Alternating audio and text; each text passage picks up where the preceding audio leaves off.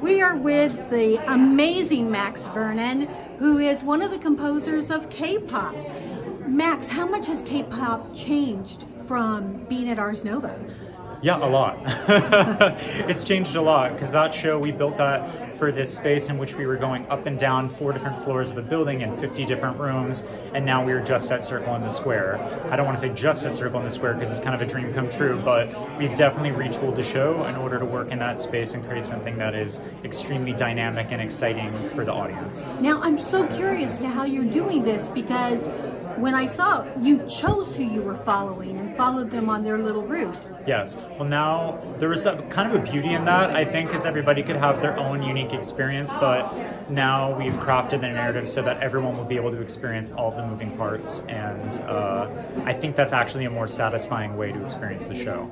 Now, I was controversial when I saw the show because they asked the question of why K-pop wasn't popular in America. And I immediately said, because you can't sing along. Would you say that you're going to be able to sing along now with K-pop? I would say that the experience of K-pop fandom is so many people have fallen in love with K-pop who are not even Korean, and they learn Korean. My best friend, since I was 14 years old, came to see K-pop, and she started taking Korean lessons and obsessively following BTS around the country. So I think that is the power of K-pop, and I hope that everyone will be inspired to take up Korean, and then they will be singing along.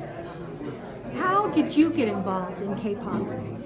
I became involved in K-pop because I had workshopped a musical at Ars Nova that was all electronic pop music, and so they knew me as a producer of that kind of music. And then Helen and I went to grad school, and we bonded over our love of pop music, and she played me a lot of her K-pop music that I fell in love with.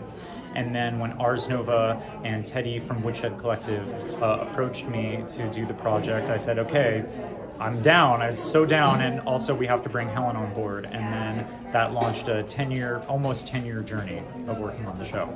Now, I know you do more than one thing. You do costumes, you do plays, you write music. What else are you working on right now? Well, my other musical, The Tattooed Lady, will be premiering simultaneously with K-pop. That opens about a week and a half before K-pop opens, and they'll be running at the same time. My musical, The View Upstairs, was just translated into Japanese, and it ran in a 1,600-seat theater in Tokyo. Congratulations, I saw that.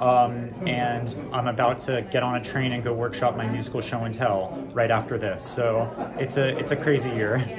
Where's your other show playing? I'm doing that at Bard College right now, and then Tattooed Lady is going to be at Philadelphia Theater Company. I am so excited for you, and I look forward to see more of this journey. Thank you. Thank you.